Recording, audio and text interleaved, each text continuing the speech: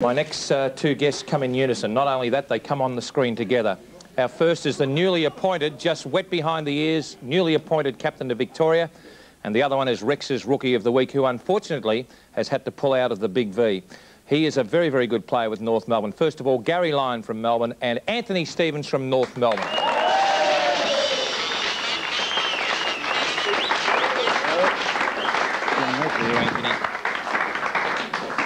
Well, first of all, to Garry Lyon, it must be a great honour for you to lead the state. You're a typical boy who has come through the right channels to reach the game at the highest level, and it must be a dream come true, although bad luck for Roosie. Yeah, look, it's a tremendous blow that we're missing out on a player the calibre of Paul Roos, but it's certainly a great honour and a terrific thrill from my point of view to have been given the job of leading Victoria Tuesday night. And of course, you know, when bad luck comes, of course, other people have good fortune. Anthony, you must be really disappointed because you're playing very, very well. You're making your name as a very, very good player for North Melbourne. It must be disappointing for you. Yeah, I'm very disappointed, Rex. You know, I went out yesterday hoping that I'd get a game in the Vic side, but it didn't happen. It's disappointing against West Coast yesterday. Are the side off the boil at the moment? You have to remember what made you a great side, and how's Pagan approaching the situation at the minute? Oh, yeah, we went out yesterday, and we didn't win in the centre, and our bowlers and that weren't getting the ball down the forward line, so, you know, we really got to work out. Did you have some training with the state squad before you were injured?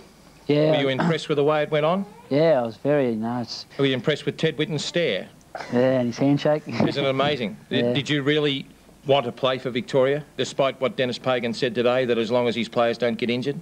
Oh, definitely. Yeah. It's a great honour to play for Victoria, and it's a dream come true. Gary, how many Big Vs have you worn? I think 7 or 8, Rex. And what is your personal opinion of State of Origin football? Oh, look, I'm a big fan of state footy. I think it's, remains one of the highlights of the year, to get together with the calibre of players that we have in our team at the moment, and it's a big thrill. And look, come Tuesday night, we'll have a team of committed boys that are very keen to play and will acquit themselves well. There has been a lot written about the tremendous time involvement for you guys to play footy. Perhaps in hindsight, with 22 rounds, we could have placed a weekend aside where we had nothing else but State of Origin football.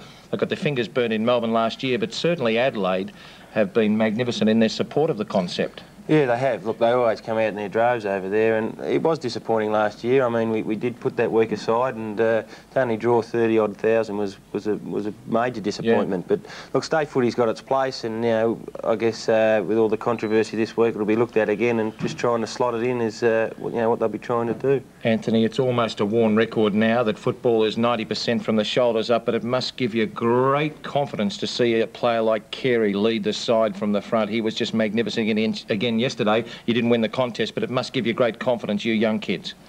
Oh, Wayne Carey's just a magnificent player, you just get the ball down to him and he just takes them up. Yeah. What path did you travel to make the North Melbourne seniors?